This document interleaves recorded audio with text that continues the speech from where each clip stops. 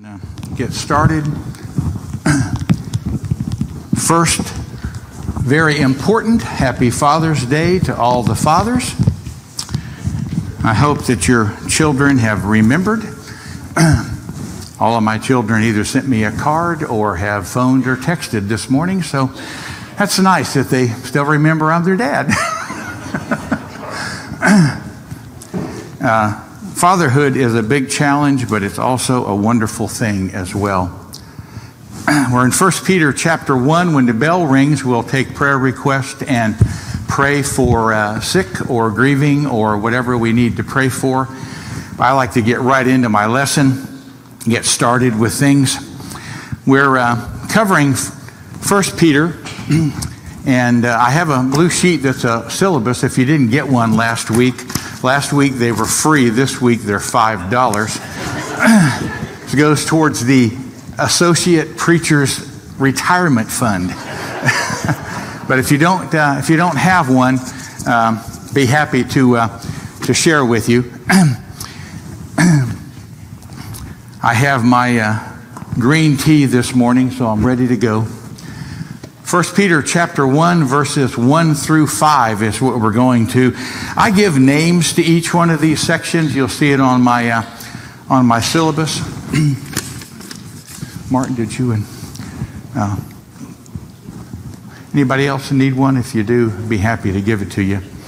I think I've got everybody who didn't get one last week.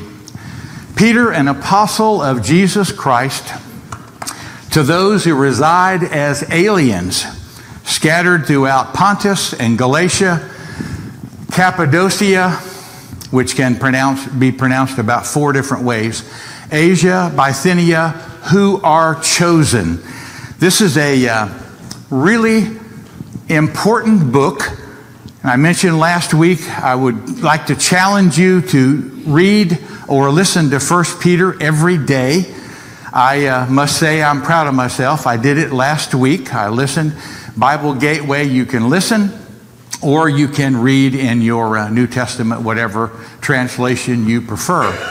And if you're doing it every day, I would recommend that you do read different translations. Read the King James one day, the New King James, New American Standard another day. Really helps in your understanding, I think, whenever you look at the different way the different scholars have translated this message. So we have Peter, and I wish these maps turned out a little bit better. I guess this one's pretty clear today. Yeah, that's not bad. We forget sometimes that Eastern Europe, especially East Asia and Eastern Europe, are the places where the gospel was taken first. I forgot to turn my phone off. And it's my son calling me right now. But he's in a different time zone. Sorry, I apologize for that. I usually turn it off and I didn't do it, but I'll have to catch him later. We forget that the gospel was preached a lot in the East in the beginning. It wasn't until later on that the gospel began to be preached much in Italy and then eventually in Spain, and of course in other places as well. But in the East, the gospel was preached.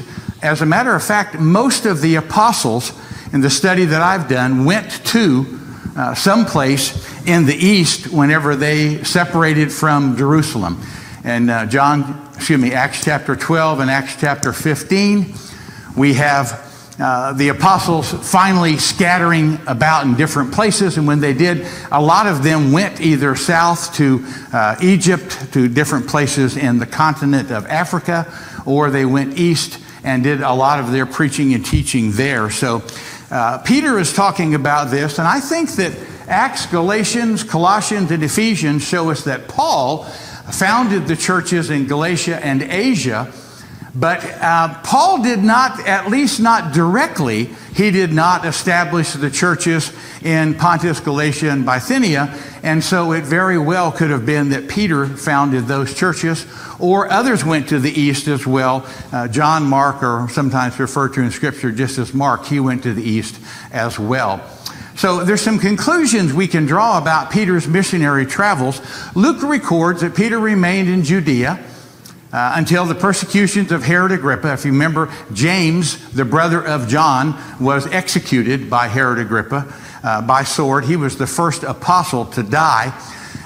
Peter was arrested and escaped, and Luke is a little ambiguous here. He says, to another city. We don't know where it is, but it very possibly could have been Antioch, because Paul and Barnabas worked from Antioch, and then later on we know from Galatians chapter 2, beginning in verse 7, that Peter had a confrontation with Paul. Paul confronted Peter about his hypocrisy in dealing with the Gentiles. He had formerly eaten with them, and now some Jews came up from Jerusalem to Antioch, and Peter played the part of a hypocrite, Hypocrites. He was a different person around those people. He didn't eat with them any longer. However, Peter remained in Antioch, 1 Peter chapter 1 and verse 1, and it implies that Peter did work, the first verse does, Jewish Christians living in Pontus, Galatia, Cappadocia, Asia, Bithynia, which are all in modern-day Turkey. Isn't it interesting that 2,100 years later, Turkey is mostly Muslim? So throughout the last 2,000 years, the Islamic faith has been the one that spread a lot in the East. In the beginning, it was Christianity. And of course, you do have the Armenians that border on Turkey, and they were some of the first people that were taught the gospel back in the late 200s. And so you do have some people that claim that they are followers of Christ. Also, the first church historian, Eusebius, who wrote in the late 300s and early 400s, he confirms Peter's actual visit to these places in his writing called Ecclesiastical History, chapter 3 and verses 1 and 2. He says, Peter appears to have preached in Pontus, Galatia, Bithynia, Cappadocia, and Asia to the Jews of the dispersion. Dispersion, of course, is diaspora, the spreading of the Jews.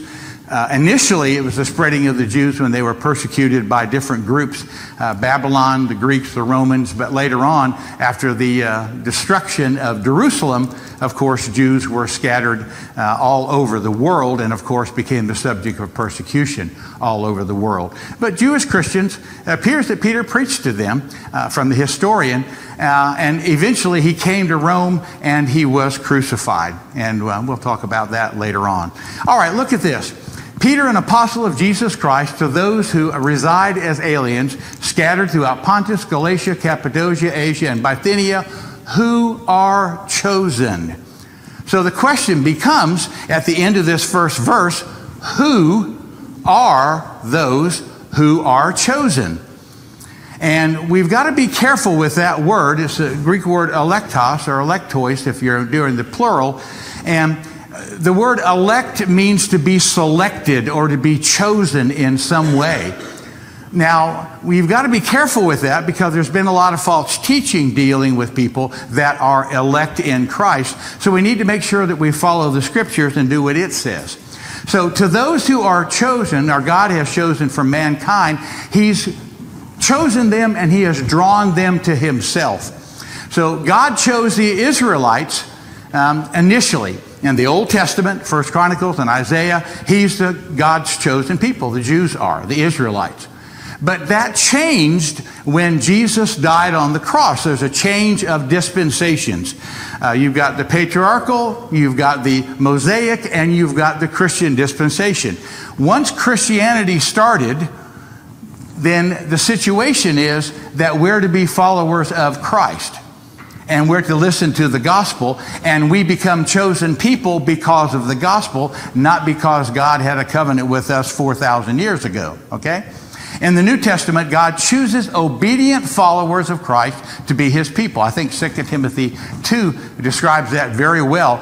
But many people misunderstand the idea of human beings being chosen or being the elect. So in studying this, and this is what I want you to do as well, if you would do this. I want to challenge you in this class, when you read through 1 Peter, that you try to think deeply about Scripture.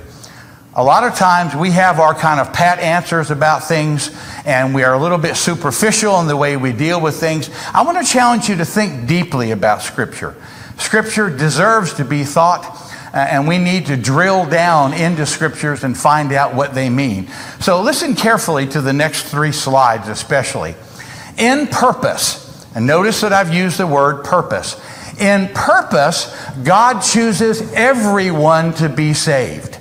God wants everyone to be saved. Jesus died for every human being that has ever lived. This is made clear in scriptures like 2 Peter 3 and verse 9. The Lord is not slow about his promise, as some count slowness, but is patient towards you, not wishing for any to perish. God wants everybody saved, but for all to come to repentance. Again, in Titus chapter 2 and verse 11, for the grace of God has appeared, bringing salvation to all men. Salvation is, what's a good word? Available to all men. And Ephesians 1 and verse 4, just as he chose us in him before the foundation of the world, that we would be holy and blameless before him in love. We have been chosen. He chose us. Before the foundation of the world, he knew that Jesus was going to come, live a life on earth, and die and be raised and go back to the Father. Now, watch this carefully, the transition I'm making. In purpose, every human is chosen, but in actuality, only those who obey the gospel of Christ will be chosen to be saved. All right, you see the transition here? In purpose, God wants everybody saved. In actuality, you've got to obey the gospel of Christ in order to be saved. I think Acts chapter 17 really sums this up because it makes 3 really good points in this verse. Now, when they heard this, of course, this is Paul in Athens. They heard this of the resurrection of the dead. Some began to sneer. Sneer. That doesn't sound like they're really wanting to obey the gospel to me. Is that you? They're sneering. They're making fun. They're smirking at the message that Paul brought. So those people are not going to be chosen unless they decide to follow the gospel. They're sneering. Others said, we'll hear you concerning this. We're going to listen to you again. We're not convinced this first time in the message, but the message is good. We're going to listen to it again. So these people could be chosen. So Paul went out of their midst, but some men joined him and believed. Now in Acts and in other books in the New Testament, the word believed is a kind of a capsule of the idea of a system of faith. It's not just believing Jesus, it's the whole other amount of things we need to do. We need to believe, but we also need to confess Christ. We need to repent of our sins. We need to be baptized, and we need to be faithful unto death. If we do those things, we are chosen in actuality. And I think Acts 17 really drives that point home, that some people are not going to be chosen. Some people could be in the future if they decide to follow the gospel. And some people joined him and believed. Among those were Dionysius the Areopagite and a woman named Damaris and others with them. So again, the actuality is in Ephesians 1:13. In him also, after listening to the message of the truth, the gospel of your salvation, having also believed, you were sealed in him with the Holy Spirit of promise. Notice what he says, having also believed. People who believe Jesus, that system of faith that brings people to the point of being saved and having the opportunity to be sanctified. If you've never been baptized, if you've never followed the system of faith, sanctification doesn't mean anything to you. Sanctification is the process of continually doing what God, in other words, sanctification means you're reflecting the image of God in your life. That makes sense? Again, the actuality in 1 Corinthians 15 verses 1 and 2. Now I make known to you, brethren, the gospel which I preached to you, which also you received. People who receive the gospel, believe the gospel, obey the gospel, those are the people that are chosen. So when Peter says to the chosen, and he lists those 5 geographic areas, what he's talking about is people who have done those things. by which also you are saved, if you hold fast the word which I preached to you, unless you believed in vain. Okay? So 1 Peter chapter 1 and verse 2 now. Went over verse 1. Let's start in verse 2. Notice what he says. According to the foreknowledge of God the Father, by the sanctifying work of the Spirit, to obey Jesus Christ and be sprinkled with his blood, may grace and peace be yours in fullest measure. I love these kind of outline verses, don't you? They're just wonderful. Notice how the work of the Godhead, we usually use the word Trinity, that's Latin.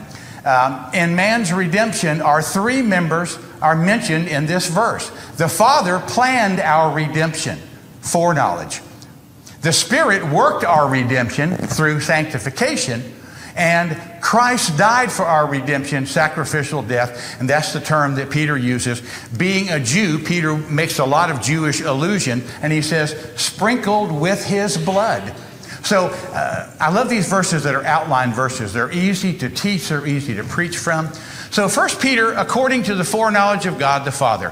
Foreknowledge has God has knowledge of things before they happen. I don't have that. Do you have that? Knowledge of things before they happen? Well, occasionally we might guess, right? But we don't understand about foreknowledge. The only time I'd have foreknowledge is if I were walking down a street and I saw a manhole that had the cover off of it, and I walked on by, and somebody fell into it, and I said to myself, you know what, I knew somebody was going to fall into that because I saw it was open. I had foreknowledge of that. Well, that's not really good, is it? From the Greek, foreknowledge is the word prognosis. The lexical meaning is foreknowledge or forethought or previous determination or prearrangement or a purpose for something, prognosis. Now, all of us understand about prognosis, don't we? Because all of us have been to doctors. Many of us have been to doctors way too much. But what do doctors give us when they give us a prognosis?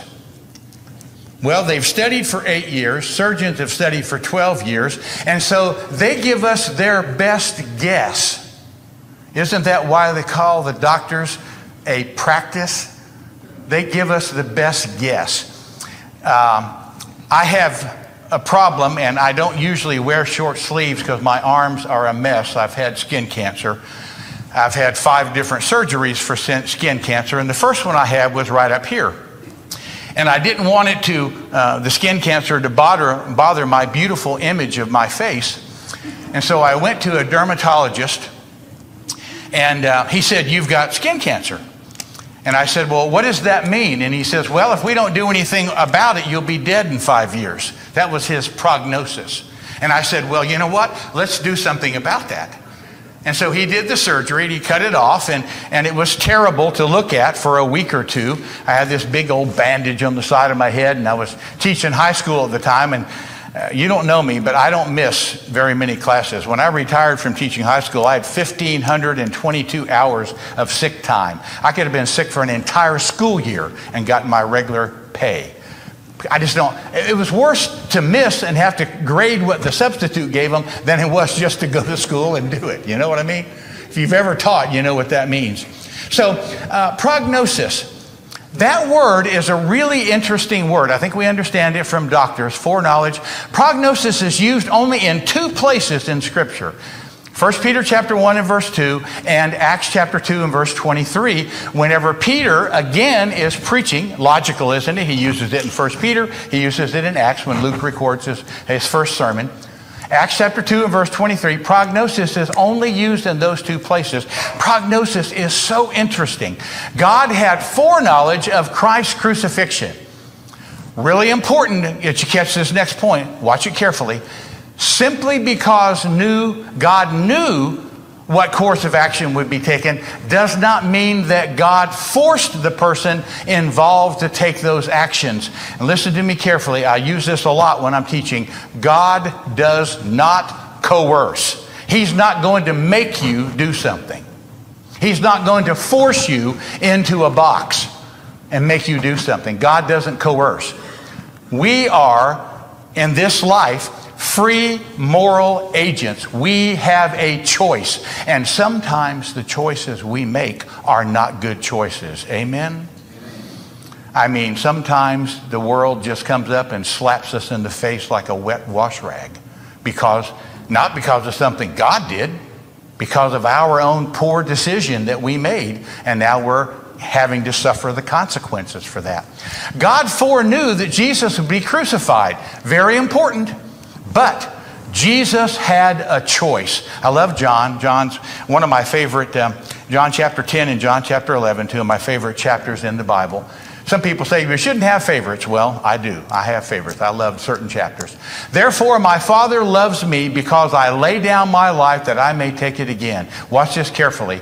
No one takes it from me, but I lay it down of myself. Jesus had a choice, and he chose to come and die for us. And at this point, we should shout hallelujah.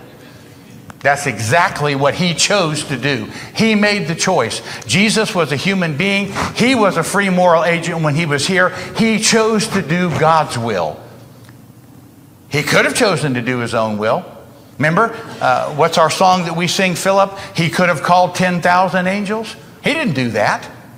He didn't call any angels to help him. Jesus decided he would die on the cross. I have power to lay it down. I have power to take it up again. This command I've received from my Father. So God the Father gave Jesus the Son the choice. And Jesus made the choice to die for us. A mathematician certainly foreknows when there's going to be a lunar or solar eclipse. But he doesn't cause the eclipse to take place, does he? He just knows it mathematically. Starting from Copernicus on, we know that.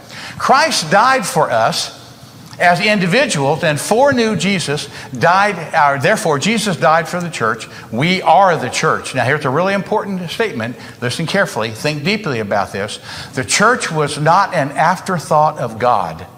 God planned for the church in advance. What's important? Why is it important to know that God planned for the church?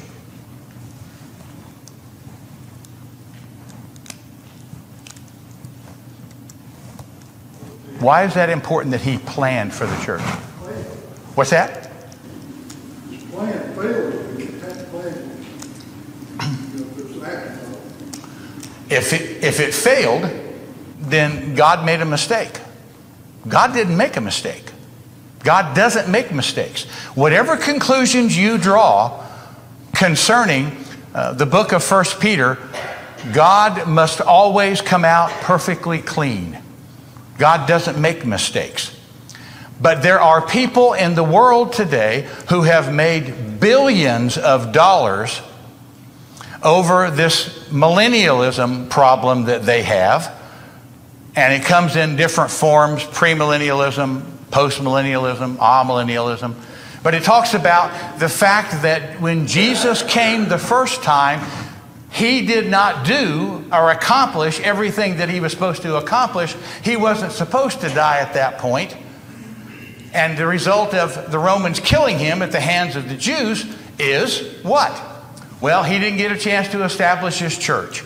So when Jesus comes back this second time, they say that during that 1,000-year reign is when he's going to establish his church or his kingdom. Ladies and gentlemen, that is false doctrine. It is important for us to understand God didn't make a mistake. So it's important to know that God planned for the church to come into existence. Jesus died for the church, and the church, as one of my old professors would say, be us. I know it's bad grammar, but it's the truth. We are the church, and God planned for us to be the church. 1 Peter chapter 1 and verse 2, according to the foreknowledge of God, the Father, by the sanctifying work of the Spirit, to obey Jesus Christ and be sprinkled with his blood, may grace and peace be yours in fullest measure. The sanctifying work of the Spirit, very important. The salvation of each individual takes effect by the sanctifying work of the Spirit. To sanctify is to make holy. The word holiness and the word sanctification come from the same Greek root word. By the way, I wanted to mention something to you. I said it briefly last week, but I will say I will only use, most of the time, 99% of the time, you can figure out what God wants you to know from the English. But there are times when the Greek really does help. Sometimes it's no help. Sometimes it's a lot of help. And if it's a point that it's a help, then I'm going to use that for you. And I'll explain it very well so that all of us can understand it. But sometimes it really does help to do that. In this case, holiness and sanctification come from the same Greek word. To be holy is to be set apart for God and thus reflect his nature. Art and Gingrich are Greek dictionary or lexicon. And I really like their statement about what this word means. God is supposed to, once we have become Christians, reflect the nature of God. God doesn't expect us, if we're not Christians, to reflect his nature, Okay? Once we become Christians, he wants us to reflect him in our lives. So the Word of God, inspired by the Holy Spirit, teaches us how to reflect God's nature. In other words, we're to act like God would act. And so all of this business about 20 years ago, what would Jesus do, is really valid. It really is. What would Jesus do? Sanctified people would act like Jesus would act. Of course, it became a commercial thing, and people made a lot of money from it. Where do we read how God would act in a given situation? Let me tell you. Go back every once in a while when you do your own devotional reading and read the Sermon on the Mount. Let me tell you what, that's a really good place to start, because God asks us to do things that are just not natural. But that's how God would act, and that's how we need to act. By the sanctifying work of the Spirit. Therefore, sanctification is the process of becoming holy like Jesus is holy, okay? Sanctification is the continued process of being made perfect in the love of God and the removing the desire to sin. That's a really important sentence. We need to reflect God in our lives, and the way we do that is we remove the desire to sin from our lives. And we do that by more than just reading and studying the Bible. Pursue peace with all men and sanctification, without which no one will see the Lord. I'm sharing with you this morning, you got to be sanctified or you're not going to see Jesus. Or you're going to see him in a really bad situation, Revelation chapter 20, in that white throne scene, whenever he judges you and you get thrown into the lake of fire. Sanctification is absolutely essential. It is just as essential as someone being baptized into Christ. Sanctification is the process by which, after we become children of God, now we learn to reflect God and remove the sin from our lives. And so, one person obeys the gospel, and then the process of sanctification should begin. Sometimes I think we go to extremes in the Lord's church, and we just talk about the knowledge of the Word of God will take care of everything. Well, we need to pray. We need to have Bible study. We need to worship. How many times have I said when I've been preaching or teaching, worship is the most important thing that we do? Giving and fellowship are all part of the sanctification process. Doing those things on a regular basis. The purpose of spending time in God's Word, folks, is not to make us smarter sinners, but to make us more like our Savior Jesus. Amen? Amen. I mean, we need to study God's Word, but it's not just, well, I know the answer to that. So what? Are you more like Jesus? That's what we need to be. 1 Peter chapter 1 and verse 2, according to the foreknowledge of God the Father, sanctifying work of the Spirit, to obey Jesus Christ and be sprinkled with his blood. May grace and peace be yours in fullest measure. Sprinkling of the blood comes from the Old Testament. You all know this. Many of you have been in the church for many, many years. No need for me to explain that. The high priest would take the blood once a year. He would go on a Yom Kippur, and the Day of Atonement, and would go and offer blood sacrifices, the blood of bulls for himself and for the nation of Israel. And it was sprinkling of the blood. And that's where Peter gets this idea, is from the Old Testament. God promised to bless and forgive Israel if Israel would obey him. Exodus 24 verses 1 through 8. God expresses his choice of Israel by means of a covenant, which Moses took the blood and sanctified the animals, sacrificial animals, and sprinkled the blood on the altar, and the other half of the people sealing their commitment. I really like that phrase a lot. I wish I'd have read it better.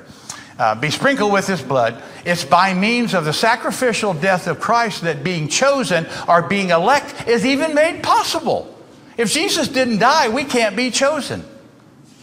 Christ's death and the shedding of his blood made our reconciliation to God possible. Romans 5 and verse 10, for a while we were enemies, we were reconciled to God through the death of his Son. Much more, having been reconciled, we shall be saved by his life.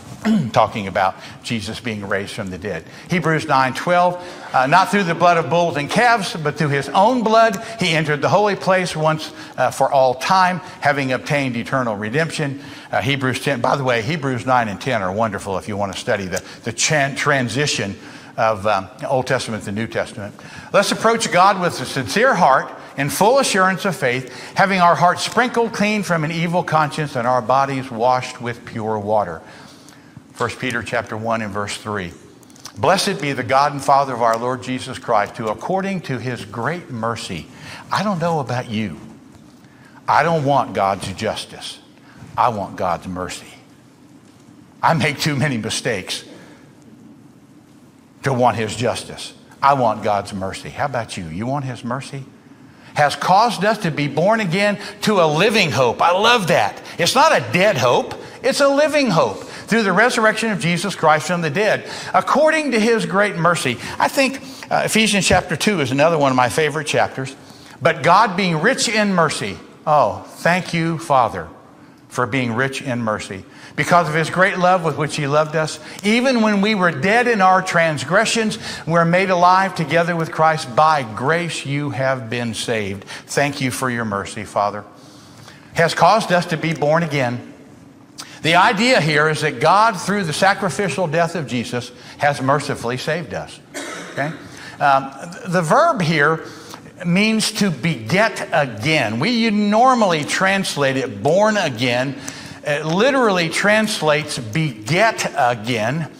And it's interesting because it's used again only here and in 1 Peter chapter 1 and verse 23. Only two places in the entire New Testament where it's used. It expresses the change of lifestyle.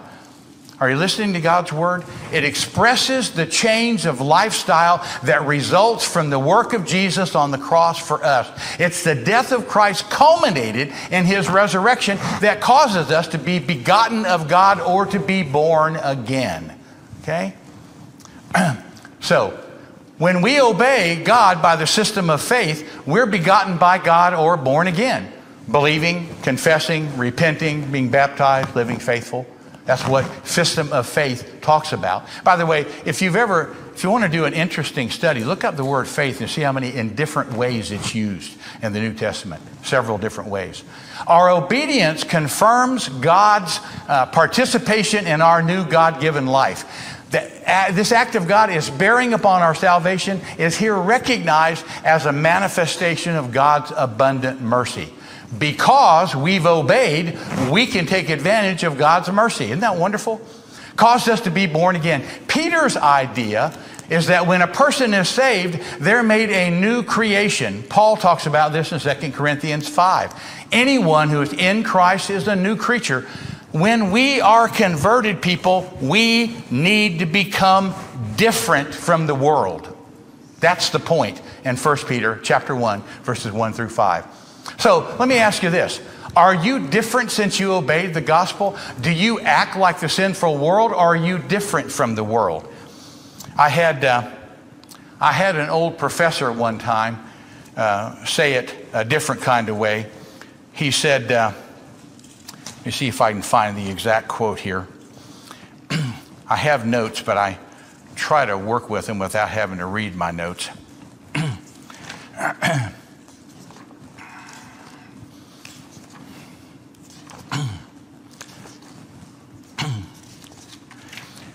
So you've been a Christian for 30 years. Have you had 30 years of growth as a Christian? Or have you had 1 year repeated 30 times? Wow. That kind of spells it out, doesn't it?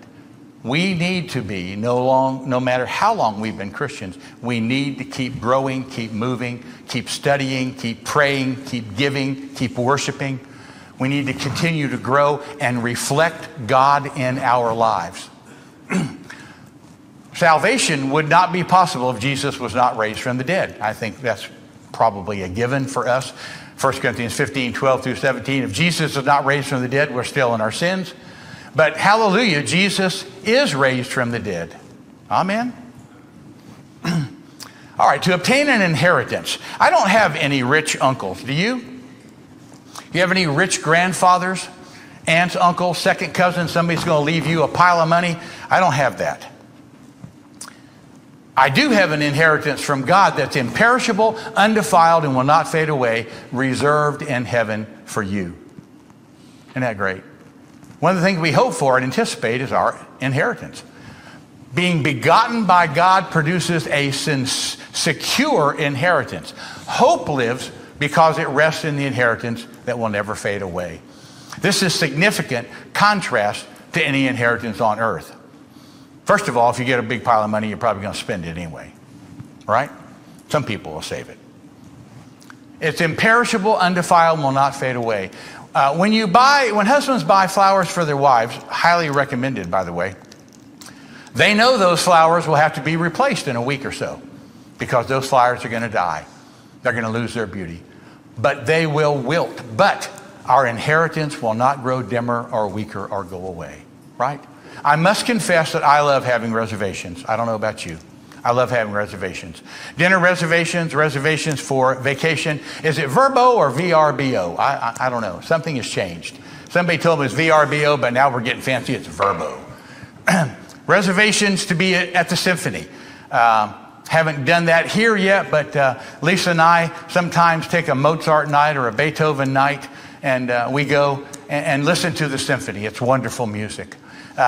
Reservations to a baseball or football game. It's nice to walk in and know that seat is yours. You've paid for it. Anybody else is in it, you get an usher to come and get them out because that's my seat. I bought it. It's reserved for me. That's the same way as heaven.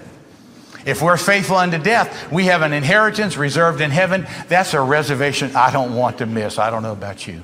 I want that reservation. 1 Peter chapter 1 verse 5, who are protected by the power of God through faith for a salvation ready to be revealed in the last time. We're protected, and we got to be careful with that word. We're protected by the power of God through faith. We're kept, there's another way to translate that, protected or guarded. It's a military term, and thus we're preserved through our entire lives by nothing less than divine power in order that we may safely reach the goal of full possession. I want to possess my reservation in heaven.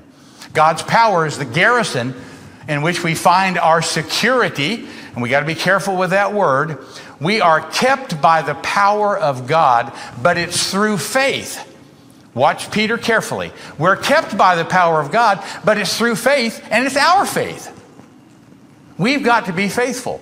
If we're faithful, heaven is there, the reservation is there, the inheritance is there, if we're faithful, waiting for us. Amen? I mean, this is powerful stuff from Peter, and we've only gotten in the first 5 verses. He's going to curl your hair later on. Got some really good stuff in there. You ladies won't have to go get a perm. I'm telling you, Peter's going to curl your hair. We could say that our faith activates the preserving power of God in the life of Christians. Don't you love that? Our faith activates the preserving power of God in the life of a Christian. So, what does kept in a state of security mean? God is faithful. I love that he's faithful. And we are faithful. Then our home in heaven is secure, and nobody can take it away from us. Romans chapter 8. Don't you love Romans chapter 6 and Romans chapter 8? Wonderful chapters. For I'm persuaded that neither death nor life, nor angels nor principalities, nor powers, nor things present, nor things to come, nor height or depth, nor any other created thing shall be able to separate us from the love of God which is in Christ Jesus our Lord. That is a reflection of what Peter said, 1 Peter chapter 1 verse 5, right there. We're protected if we're faithful. God is going to give it to us, what he's promised us. God promises us, and he never, ever goes back on his promises. Salvation is the object of the believer's hope. This will be realized when Jesus returns and the Christian dispensation ends. Ladies and gentlemen, let me share with you, when Jesus comes back, it is the judgment. It's not 1,000 years for you to do better and all of a sudden you're going to be saved. When Jesus comes back, it's judgment. He came the first time to save. The second time he's coming is to take the saved to heaven who have an inheritance, and people that are not saved are going to bear the consequences of that. Boy, that's pretty good. I got through the whole thing today. I'm really pleased about that. That's good. All right, as I promised, we would